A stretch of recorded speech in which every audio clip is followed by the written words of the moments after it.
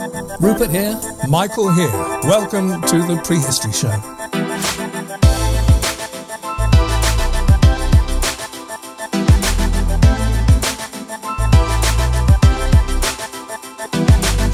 Once again, we're bringing you more archaeological news and information from around the world. Yes, this month we have news from Israel, America and Siberia. Yeah, that's true. What else? We'll be having a chat with our friend and all-round archaeological tour de force, Professor Tim Darvill O.B.E, to find out what he's up to at the moment. We'll be sharing a few minutes of a recent chat we had with Dr. James Dilley, who makes some very interesting points about the types of axes we tend to call ceremonial. And, of course, we'll be rounding up with all our other regulars. Who is the latest worthy recipient of the Prehistory Guy's Stonehead of the Month Award, I wonder? Except that we're not going to call it that anymore, are we? Oh, no, that's right. So, sorry. Yes, we're changing it, folks. Why are we changing it, Rupert? Well, because calling them stones heads, it doesn't really translate in some places. Yeah. So we thought better to change the title a little bit. Yeah, Stonehead.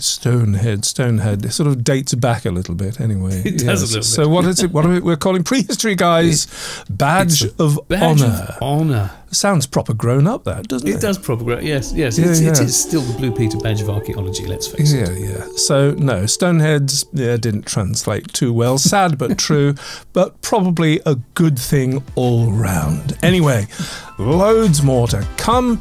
So let's get on with the show. So, news. What's first up in the news, Rupert? First up is a discovery from Tel Tsaf, a prehistoric village located Tel Tsaf? in... Tel Tsaf, I don't know why that sounds like it's from up north. No. Or it could be Wales. It's Tel Taf. No, this is in northern Israel. Not Wales, then. Tel Tsaf, it's a prehistoric village located in the Beit Shean Valley. I hope that's the correct pronunciation, in northern Israel. Now, the site has been excavated a number of times since its discovery in the 1970s, but this latest report relates to the most recent excavations carried out between 2004 and 2007 by archaeologists from the Hebrew University of Jerusalem. It seems that they have uncovered a village dating back some 7,000 years, which appears to have been a thriving hub for traders spread over huge distances. Now, aside from houses, they've excavated a number of silos, the largest of which could hold up to 30 tons of grain. And one of the most significant sets of finds from this excavation is 150 clay seals, one of which has two distinct geometric designs inscribed into the clay. Now, clay seals have been found before, some even earlier than these, but this is the earliest known example of an owner's mark. The seals were used in the same way as the much later sealing wax to keep something private or prevent goods or grain from being tampered with, and clearly if the seal was broken, then some of your shipment may have been taken. It's been suggested that the two geometric patterns on the single seal could suggest two individuals involved in the trading, and to add to all that, analysis revealed that the clay came from at least 10 kilometres away, but could actually have come from much further afield, as a number of other metal and pottery items found at the site came from such far-flung places as Mesopotamia, Egypt, and even further north in Caucasia.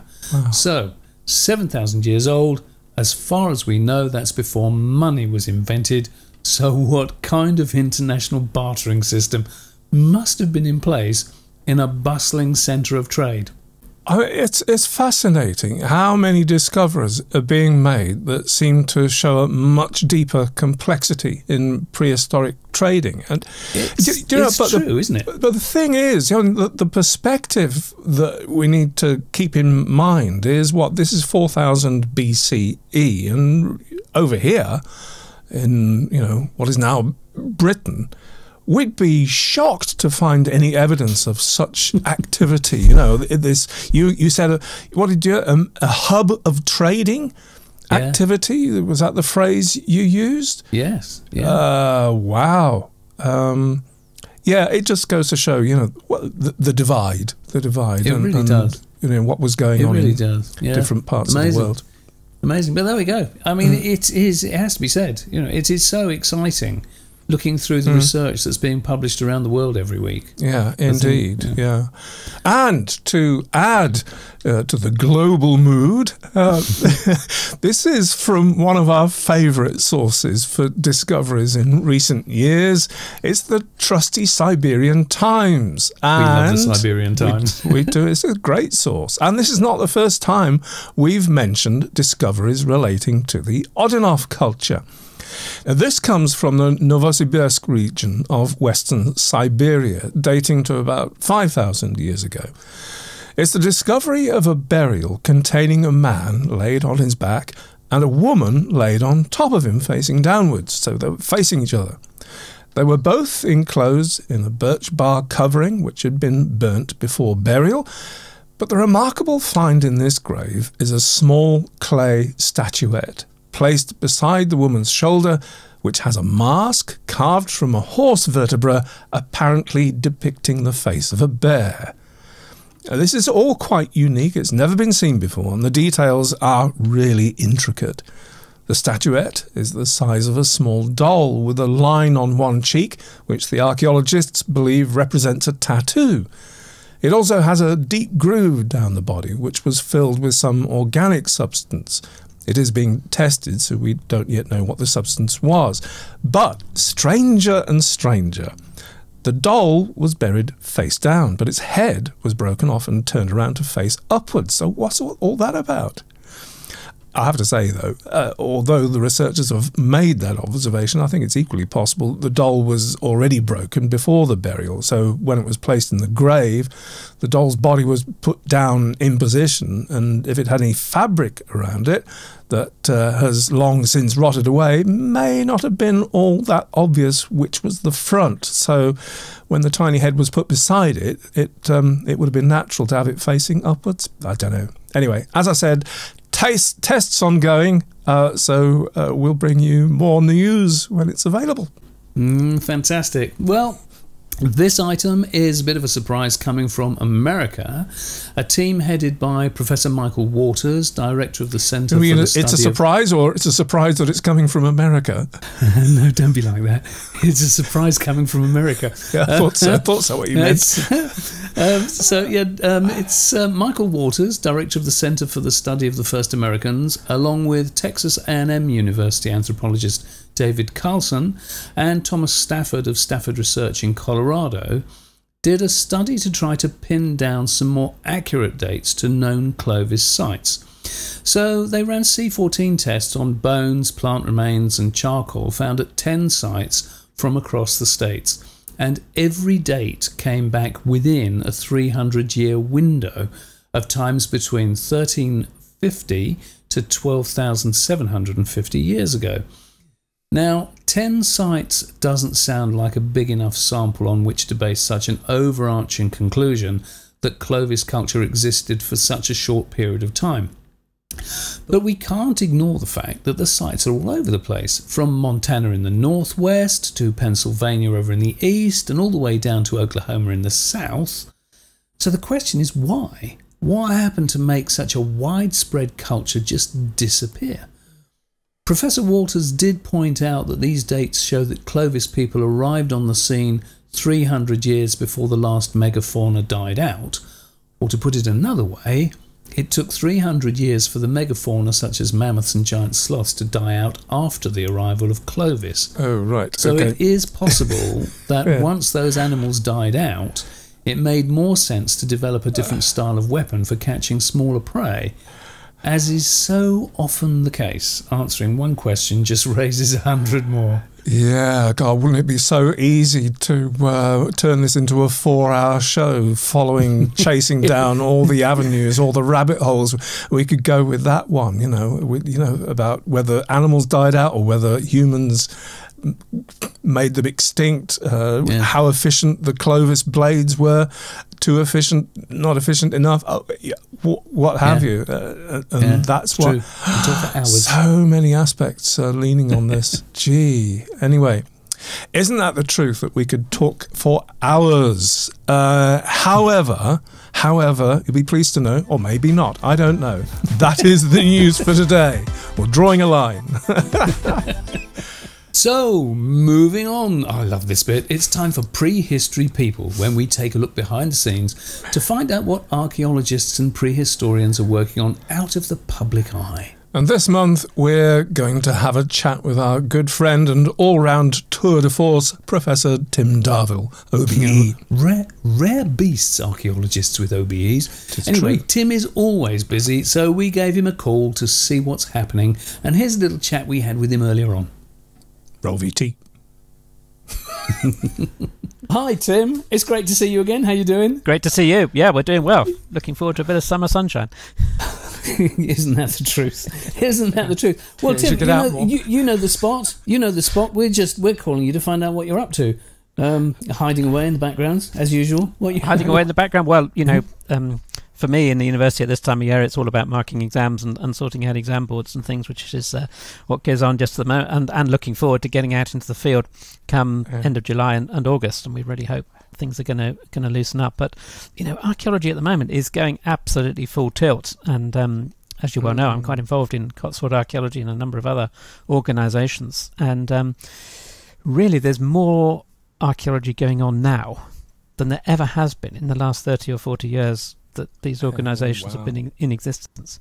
HS2 is, of course, one of the big news areas, and we see this popping up in the paper on a regular basis. I believe there's something like 400 archaeologists working on that project at this moment. Wow. And if one could find a few more, there was probably spaces for a few more over the next few weeks as well. We've got to the situation where actually we've kind of run out of archaeological labour. There's opportunities. If anyone's out there who wants to do some archaeological work and's got some experience, finding experienced people now, we've pretty much come to the end of those who want to do it. So there's great opportunities if you want to get back into Who would have that. thought? Who would have thought being an archaeologist would be a good employment It's a prospect? very in demand posts at the moment, especially if you've got some experience. This is what we need. So there's an awful lot of things going on, but there's lots of other projects going on too. We've talked in the past about the Stonehenge Tunnel. That's going to kick off in the next few months if all goes well with the various reviews that are going on at the moment. There's all sorts of infrastructure being developed all over the country, and archaeological contractors are quite stretched at the moment. It's going to, of course, has a really profound implication. That's going to lead to some incredible discoveries and some incredible stories to be told as the harvest, if you like, of that work starts to be brought in and analysed and put together. And there's going to be some extraordinary stuff, because many of these schemes go into landscapes we've just never looked at before. Big slices of HS2 go through areas of the landscape where we haven't really got much information in the past. It's the same with the Stonehenge tunnel, the A303. It's not just the tunnel at Stonehenge, it's all the stuff to the west that's going to yield interesting results there. The nice thing about developer archaeology is it takes you to places that you might not otherwise choose to go.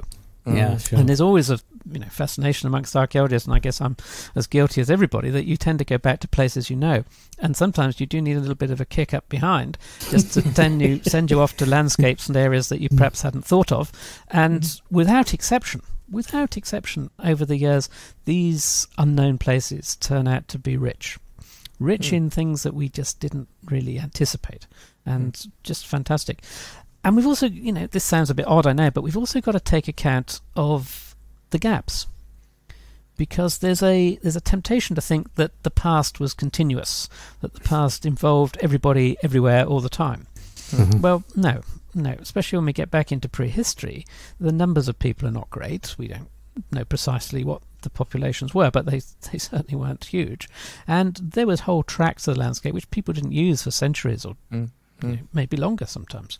And so finding out where there's not stuff is actually just as important as finding out where there is stuff. So finding out where people didn't build long barrows or didn't build round barrows or didn't have any henges is just important to be certain of that as it is to be certain of the places where they did do these things. Sure. So what's beginning to appear, in a sense, is a bit more of a patchwork of the past, so that yes, they are doing things which are familiar to us in some places, but in other areas they're doing something quite different. And we do need a bit of a kick sometimes to go down and have a look in these other places. And development is something we don't decide where development happens. Other people decide that. But it does give us the beautiful opportunity to get into those places and have a look. And sometimes you don't find a lot. That's important. Sometimes you find stuff you weren't expecting. That's important. Sometimes you find stuff that you kind of knew about, but now we've got better information and a better story from it. So that's important too. Excitement in the work, that's the thing. Yes. Yeah. It's exciting times. So how are things going with Humanhenge? Is that trudging along? How's that going?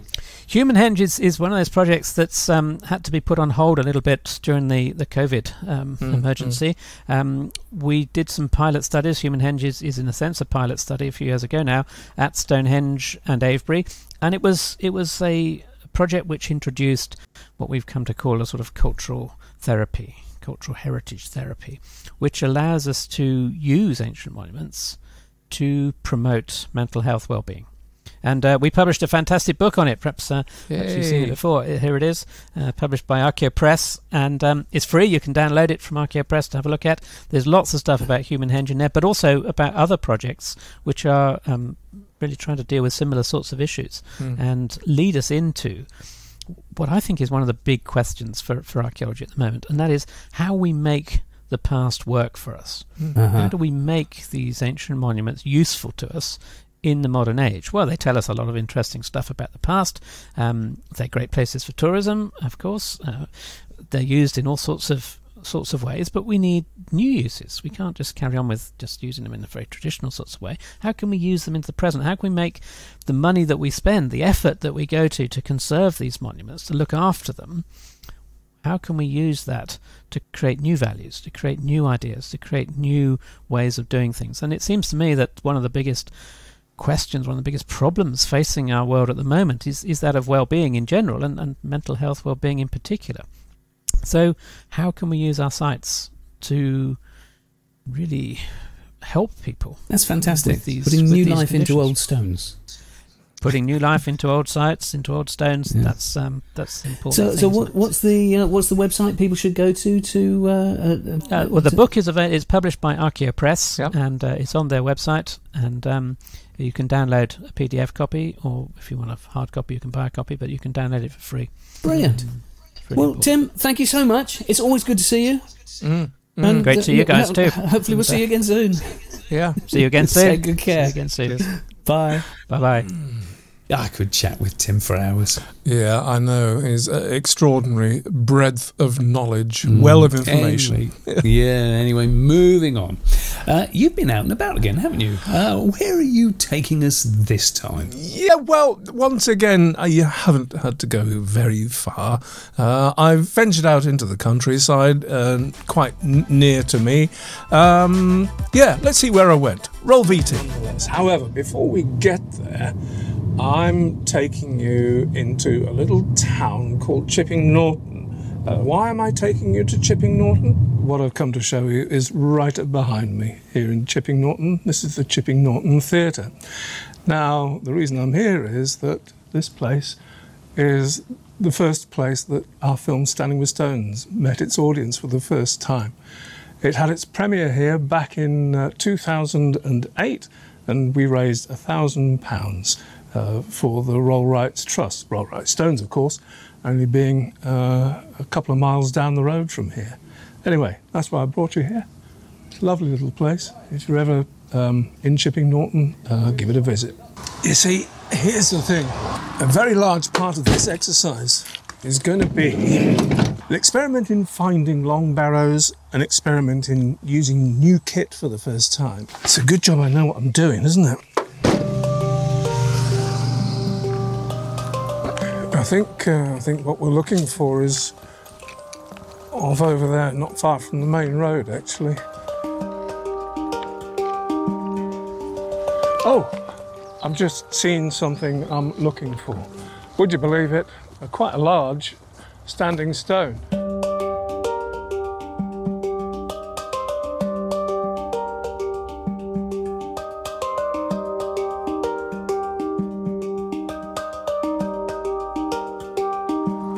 Rumour has it that It was once the main blocking stone for the Long Barrow itself.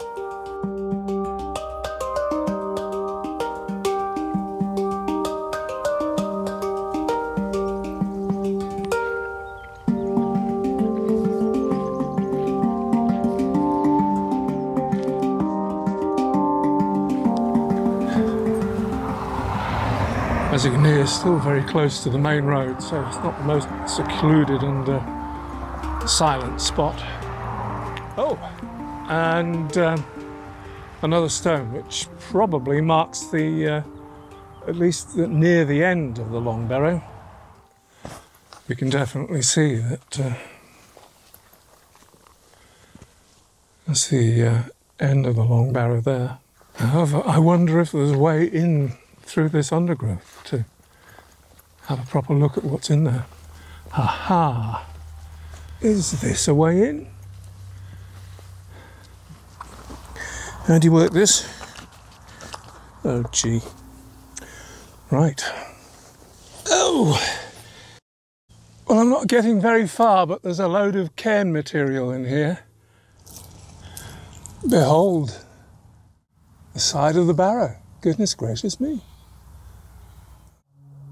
Oh dear. However, I'm not so sure that that's going to be the ideal way in.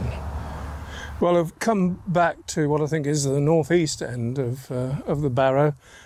What I can see there is what looks like, well, the only way into the undergrowth. Oh yeah, we know how to have a good time.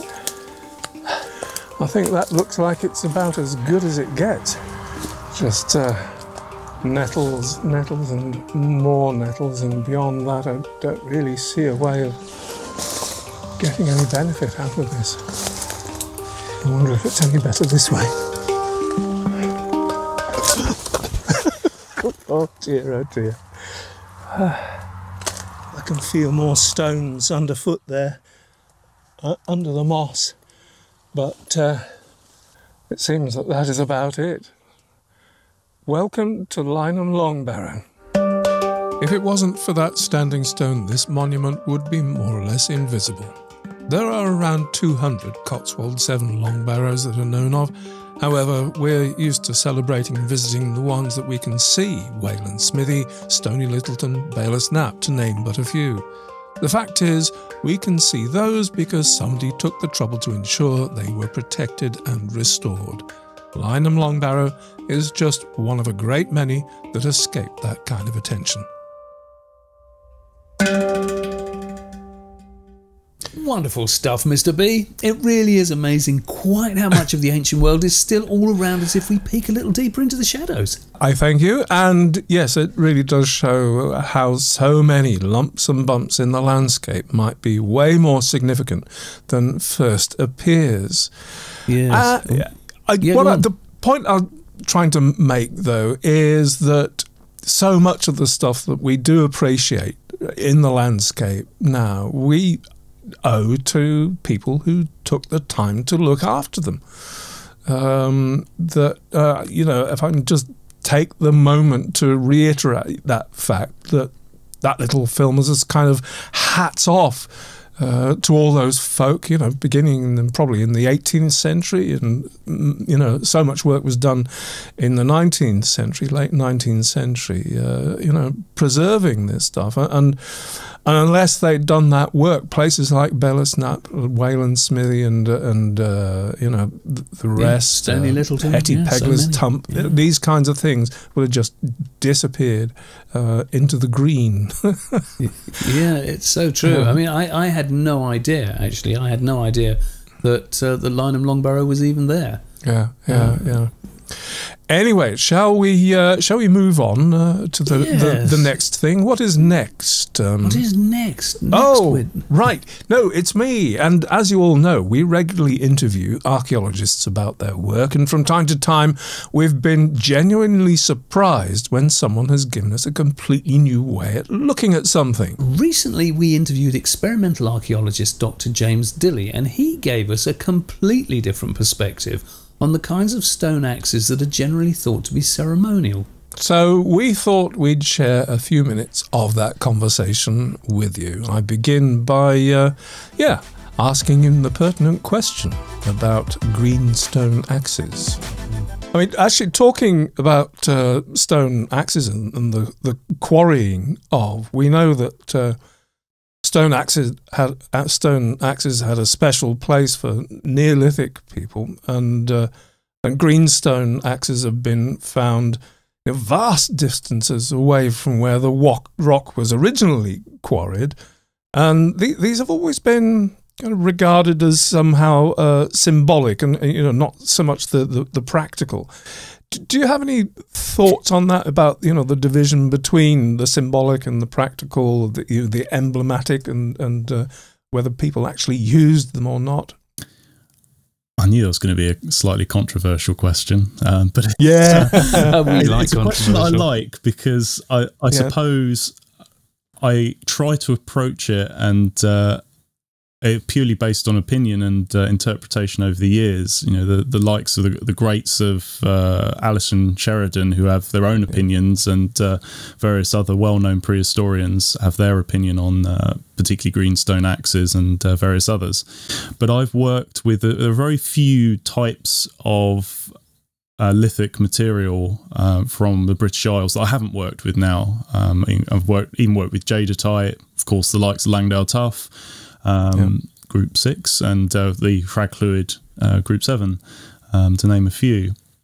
And having made lots of the axes and tested them for tree felling and woodworking, the best axes by far are the volcanic axes, whether that be frag fluid or the Langdale Tuff. They flake, and those two in particular, I'll stick with them for now, the frag fluid and Langdale axes. They're really easy to flake. They're as easy to flake as flint, and they polish in half the time because they're not as hard as flint. And I suppose the thing to bear in mind is that an axe head is a high energy tool. It's going to be hitting a hard surface continually. A lot of shock's going to be going through it. And that kind of shock is very similar to flint knapping. You always strike the edges with flint knapping, or almost always, to undercut material that comes off the bottom as a flake. And through that, the process is quite similar. So if you've got your axe head continually smashing into the face of a tree trunk right at the very thin blade, similar levels of shock or types of shock are travelling through the axe head. Flint is very, very hard, and for anyone who's reasonably familiar with flint, if you tap it, sometimes it really rings like a sheet of steel or glass. Very similar to glass in its chemical composition. Glass is very fragile. It's very hard. If you try and squeeze it, you can't. But if you try and break it, it's a lot easier because hardness comes with brittleness. The volcanic axes are not quite as hard. They have some elasticity to them, and that's simply because they generally don't have as much silica in, and other minerals as well.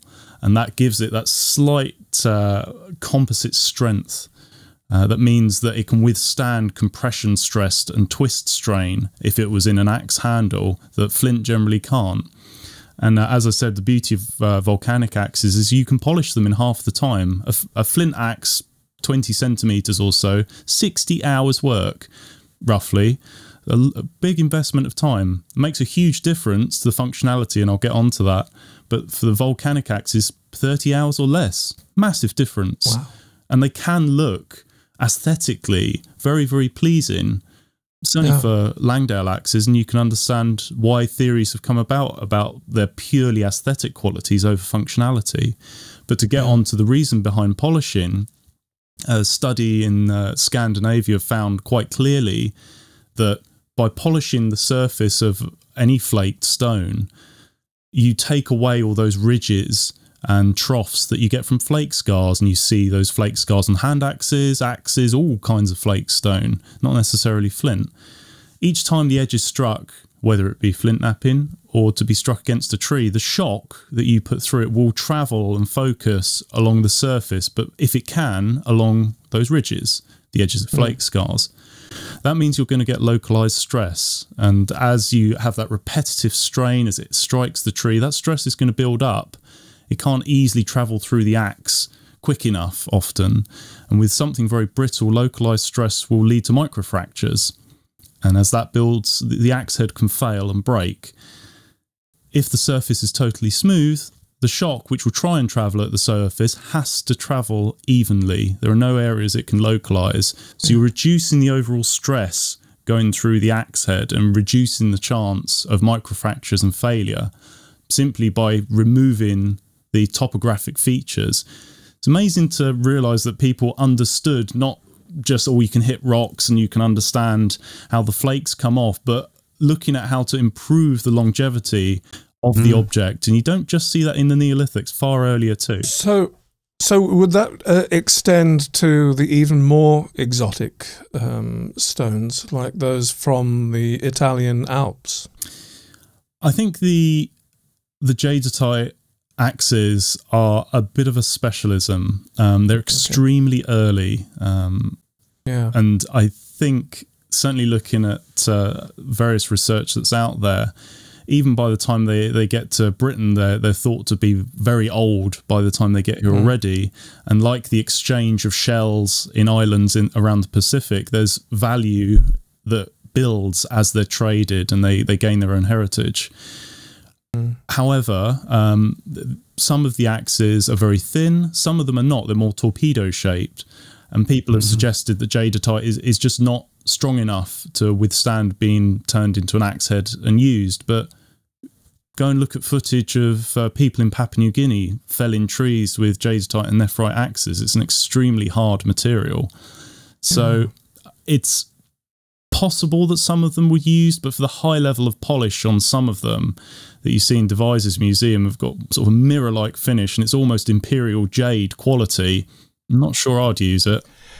There you go. It's always very eye-opening, isn't it? Talking with experimental archaeologists who've learnt from real-world trial and error. Yeah, that is the thing, isn't it? Always pausing for a reality check. You know, it reminds me of Bruce's comment. As Bruce Bradley said to us, it's amazing how many experts write papers on hunting when they've never so much as shot a rabbit. I think that just about nails the point. Shall we just draw a line on that before we get ourselves into trouble? Oh, and don't forget, folks, you can see the full interview with James on the Prehistory Guys channel. And if you really enjoyed it, there's even an extended version over on our Patreon page. Hint, hint. And now, drum roll please, if we're lucky, it's time to name the latest recipient of the Prehistory Guys Badge of Honour. Yes, and this month, after watching Michael peering into the gloom at Lynham Longbarrow. Oh, it's for me, is it? No, it is not. The coveted Blue Peter I thought you were going to give the badge to me. Goes to Scottish archaeologist Hamish Fenton for peeking into the shadows to a whole new level. Now, many of you may have seen the recent reports of a rare form of rock art discovered up in western Scotland in Kilmartin Glen. Well, Hamish is the man who found them, and seriously, hats off to him for scrambling into the gloom and finding them at the early Bronze Age cairn of Duncraig. Yeah, that rare form of rock art is actually a group of 5 carvings depicting deer. Some recognisable as red deer with rather splendid antlers. The others may also be red deer, but it's not easy to tell with 4,000 or 5,000 years of weathering. They're certainly the earliest known depictions of animals ever found in Scotland, and even a bigger hats off to Hamish because the carvings are pecked onto the capstone of one of the kists and are really not that easy to see anyway. Yeah. Yeah. It was a bit of a surprise to find out that Hamish actually found the carvings some years ago, but it always takes time to have these things officially logged and recorded, so hopefully on the next show we'll be getting Hamish to join us for a chat about it. In the meantime, congratulations to the man for making a fantastic discovery and reminding us that we should always look twice at rock faces. Yes, we should. It's amazing to think that back in 2007 we walked past that cairn. You know, I can't imagine what would have drawn us into that dark space, because that's the thing to remember. These carvings were on the underside of that kist in the dark. So you've got to be pretty intentional and getting in there with a torch to find it. So as we say, hats off. Actually, Hamish, he's another one. You know, we could crown Mr. Ubiquity, isn't it? Because he gets about a bit. That's true. That is true. He does get about a bit, actually.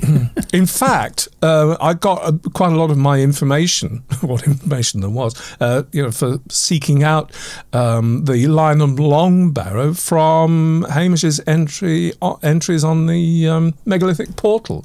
So. Well, yes, I mean, it begs the question. That's quite a range he spreads. I mean, hats off once, twice, thrice. But shall we send him 3 badges? That's the thing. Yeah, well done, Hamish. Hamish 3-badge fencing. Work. Yes. All of which brings us romping into the home straight with a little bit of whimsy, as if we haven't been whimsical enough already. You dug up a cracker here, didn't you? Well, I think so. This is another wonderful example of not taking things at face value. Up in Runcorn, in the north of England, lies a little-known, modest stone circle comprised of 9 small stones, situated on a small mound. Now, a researcher by the name of Mark Ollie, do you think he should get a badge as well, perhaps? Was looking into the circle for his book called Celtic Warrington and Other Mysteries, Volume 3, no less. I think he's another 3-badge recipient. Celtic Warrington and Other Mysteries, Volume 3. Is there a Volume 4? Will there be a Volume 4? I don't know. I'm sorry. Anyway, he was looking into the circle because he wanted to find out about the circle's history. Was the mound a Bronze Age barrow or maybe a modern folly? After all, there are 5 completely modern stone circles in neighbouring Warrington. Would you believe? 5 modern stone circles in Warrington. You really have to wonder why. Well, yeah, apparently so. I mean, who knew? Anyway, to add to the confusion, Mark Ollie came with a trail of conflicting information. There are mounds in the region called coney greaves or coney graves on some maps that could refer to rabbit warrens, which are medieval mounds specifically raised to farm rabbits. The Cheshire Archaeology Planning Advisory Service did confirm that there were indeed rabbit warrens in the area, but there was no record of anything prehistoric, and certainly none of the older maps showed anything on the site. A lot of further research eventually revealed the slightly less exciting answer. It seems the Runcorn Circle was constructed by a development company when the new road system was being built. But no date is available for when it was constructed, and certainly no information regarding why it was done in the first place. So, basically, we should never judge a barrow by its mound, or a circle by its anything, really. It actually seems modern circles are plentiful in the north. That is priceless. That is priceless, yeah. 5 in Warrington. Just I know, and nobody knows what they were for. No. Well, what's that for? We've commented on it before. Yeah.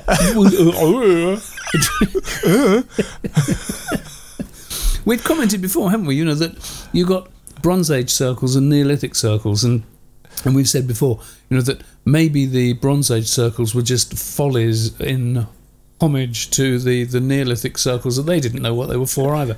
Maybe we're just carrying on the whole... Yeah, maybe nobody ever knew what they were for.